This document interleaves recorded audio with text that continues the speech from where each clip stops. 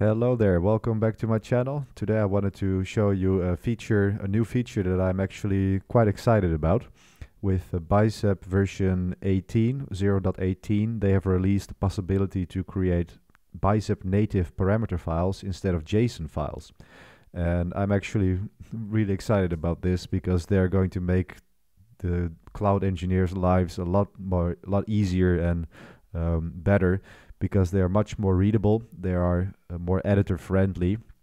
JSON is not meant to be used by human beings actually. It's much cleaner and has less lines of code. And yes, as you can see here, there's going to be a bit of a confession. I saw the VS Code integration for these parameter files, and you're actually going to be seeing a hardcore Vim user start using VS Code for this, so stay tuned. And yeah, I prepared a small demo here. I'm in my lab repo that you can find on my GitHub. And in here I have created a very simple key vault deployment file, a bicep template, I mean. It has a few parameters, for example, the SKU and the key vault name and the location, which you can then give either by just giving them in during deployment or by using a parameter file. So in the old days, like the days before now, you use these JSON files to define your parameters, and these are just so ugly. Like I hate them. It is not readable. They have so much noise and extra brackets, and actually my linter is removing these quotes, as you see here. But if I go back here to an example, you will see here it has all these extra quotes. You have to do the content version, the schema, and you have all these extra brackets. It is just so ugly, and it is very verbose, and it generates a lot of extra lines. So now we have the possibility to use bicep parameter files like this. Do you see the difference? Compare this to this. Oh, this is, yeah, to a nerd like me, this is amazing, because you can still define objects like this, but they are separated by new lines. You don't have to worry about commas, and you don't have to quote the keys here. So amazing. I'm so happy about this. So as you see here, you have to define a using keyword at the top, and then you define your parameters like this with param example string and then the equal sign and then the value that you want to give that parameter. So here's the release note for the Bicep release, where they released this 2 weeks ago, and they added support for bicep param files. I'll put that link in my blog post here as well. So let's see. Let's try. I have this main.bicep file, but what I would like to do is just convert that JSON file that we have to a new bicep param file. So I'll do key vault.bicepparam and open that, and then we split. Here we go, and then here I'll go back to my JSON file.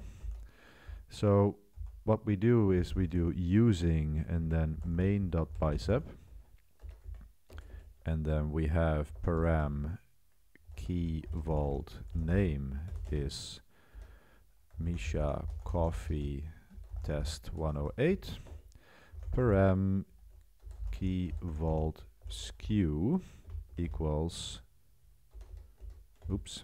standard. Here we go. So just comparing these two, it's like half the lines of code, and it looks a lot cleaner, and it's just a joy to work with. So thank you very much, Microsoft, for implementing this. Key vault, just double checking key vault name and then key vault SKU. Okay, so that should be fine then. Let's try to deploy our template. So I'll do AZ deployment group create and then resource group coffee. It's the name of the resource group that I've prepared for this demonstration. And then I'll do template file key vault.bicepparam. Sorry, the template file has to be main.bicep, and then parameter file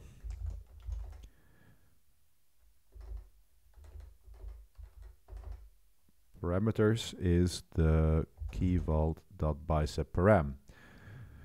So this command is going to take the template that I created and use the key vault.bicepparam.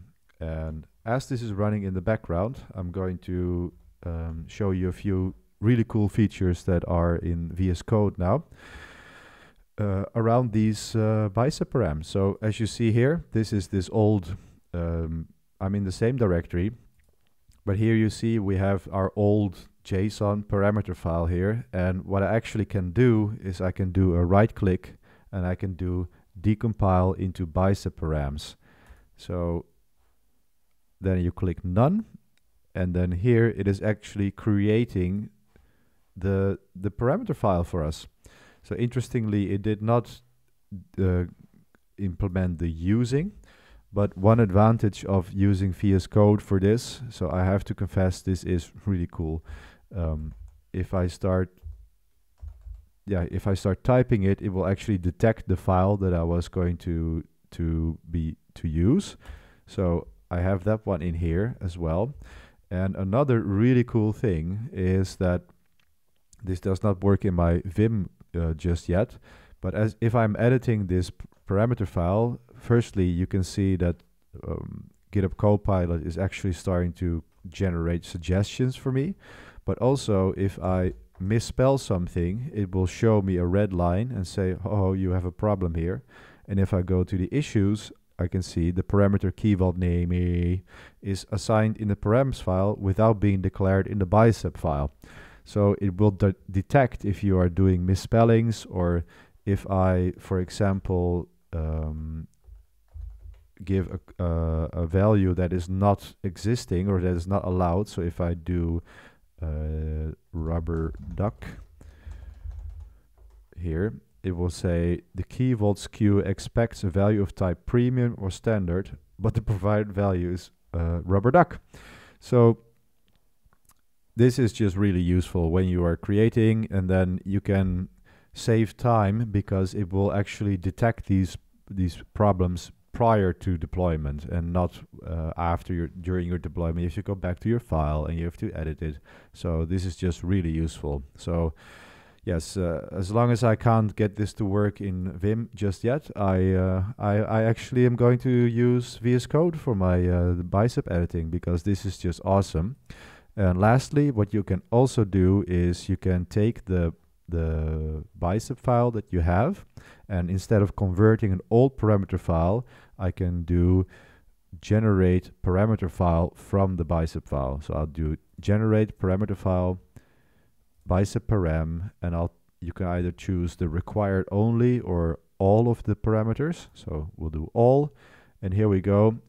This time it did include the main.bicep line here, and it just very neatly created a parameter file that I can now start filling out if I wanted to, or my team can start using. So yes, this functionality cannot be denied. It is awesome, and this saves a lot of time. I mean, Vim is all about productivity and saving time because you're not using your mouse, and it saves time in that way. But you also have to use the right tools for the job that you're doing. So for this kinds of work, I'm actually going to be using VS Code from now. So checking back on my deployment, I can see from the JSON here that it went successfully. So let's just jump over to the portal, and I'll refresh it here. And as you see, we have our key vault deployed. So this has been the demonstration of the new bicep param files. I hope you got some value out of this. I think we